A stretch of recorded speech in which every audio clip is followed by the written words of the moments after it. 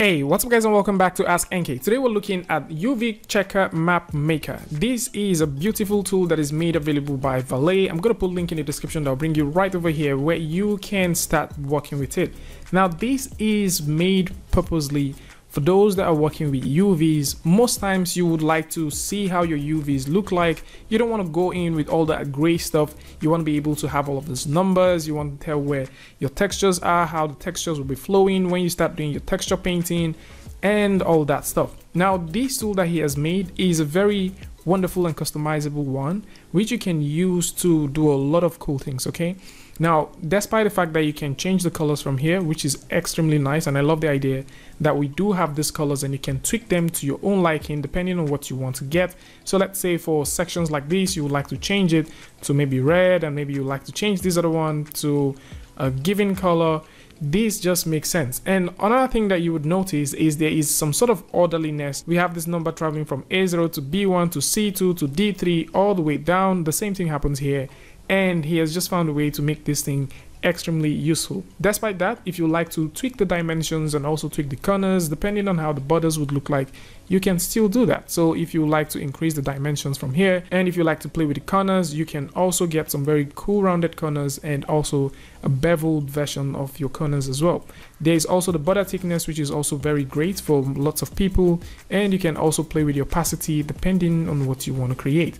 In terms of opacity right here that deals with the microgrid, which you're going to find around here, this is also something that you can tweak to your liking.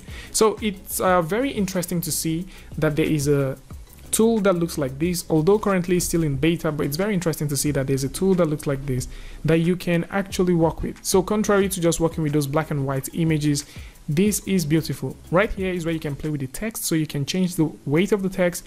You can also choose to change the size of the text, and you can play with the font style. So he has gone through and made this extremely customizable, and it is super cool. And once you're done, you can simply hit on the download button. For this case, I'm just going to go with a simple normal. I kind of like the way that this looks pretty nice. Click on 2K, this is the one we want, and download it. And once this is downloaded, we can pump a brand new app and start testing this. In this case, we're going to take a look at Maya and see how you can apply that right here. By default, once you're doing your texturing and you simply click on your UV editor, get to see our UV editor pops right here, and you can start doing some stuff. By default, once you're working in Maya, working in Blender, you'll be able to preview these things with the checker map. So this checker map actually tells you how much texture details you'll be getting on a model.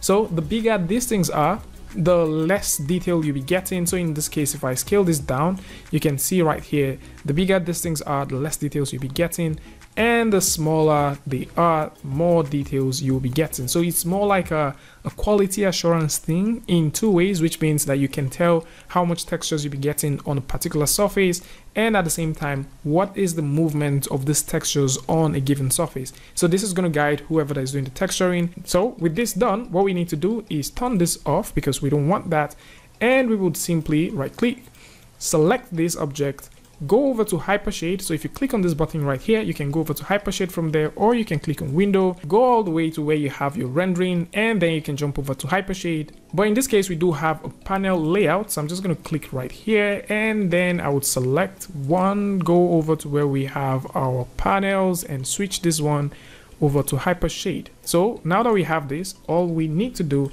is load up that image. So this image that we downloaded, we're just going to click, drag, and drop right here where we have our Hypershade, and then we can wire this over to the color.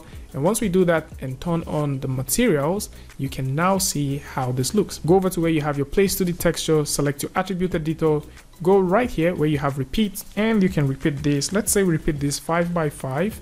Actually, let's do that 5 by 5, and you can start seeing that we have this sort of consistency going through. So in this way, you now have a much more presentable model which you can give out to anyone, and they can tell how your textures are going to be flowing once they start texturing this, or once you start texturing this. So another example that we have going on here is this. If I go in and press H on the keyboard to hide this and turn this one open, we do have this hyena looking head. So this was sculpted in ZBrush looks pretty nice. And if I go in and select this object and then click, so simply load up the input and output, hit on this button and that comes out.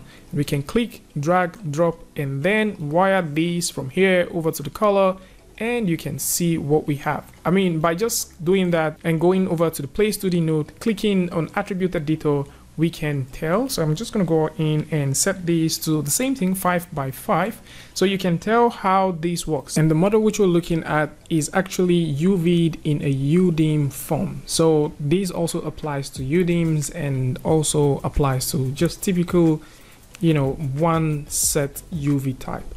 So this is pretty nice for anyone who likes to test this thing out. Probably you're into UV, you're into, you know, presenting your UVs. You don't want to use checkers anymore. You want something that is a bit more stylized. You need something that is a bit more personalized to your taste.